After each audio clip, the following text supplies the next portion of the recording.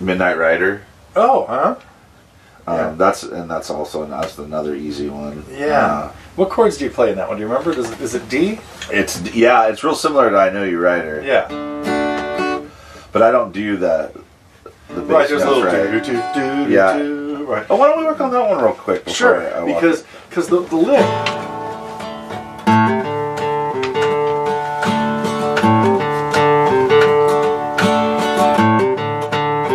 So with the D chord on, yeah.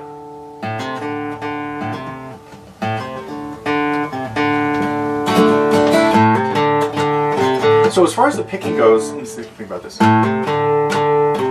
The very last note has to be in. All the rest of them are just down beats. Do do do do do do. But the last note you got to pick it as.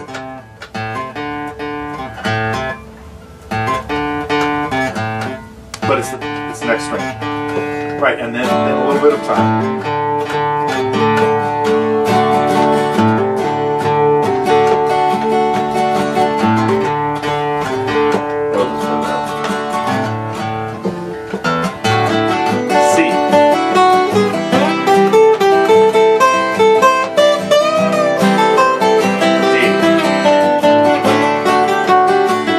Like they do a little. The instrumental has a couple of chord changes in it. I think it does go to C there. It might even go to G. Okay. But it's like you really could just make up something that you want somebody to play a lead over, and you could just tell them that you're going to do 4 measures back and forth, maybe of D's and C's, and so you could just tell them if somebody's playing the lead to this, you could just tell them that you're going to C, and then you need a C chord here, and you could just stay there for 4 measures.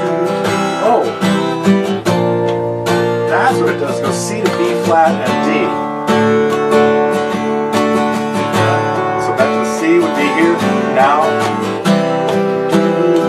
B flat.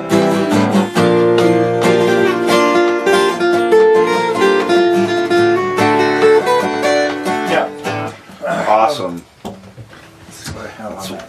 So I've been playing it wrong for years. Yeah, so I don't know that I've ever talked about that song. No, I don't think so. Apparently I think this not. is one of my own projects after I stopped lessons for a while. I see. I'm really glad we talked about this. Let me see what I have.